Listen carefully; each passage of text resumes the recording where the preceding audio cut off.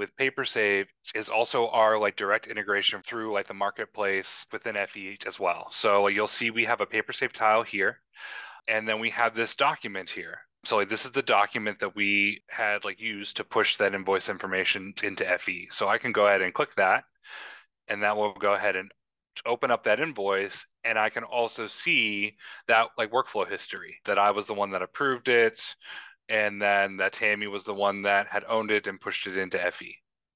And like this was the transaction that we created inside of FE. We also have a really neat feature, which I think is great for auditors, where you can download the audit history.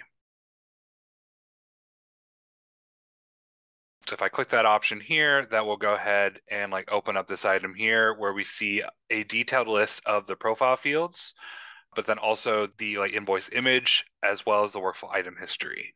So like this is a really easy thing to just print the PDF and hand off to one of the auditors.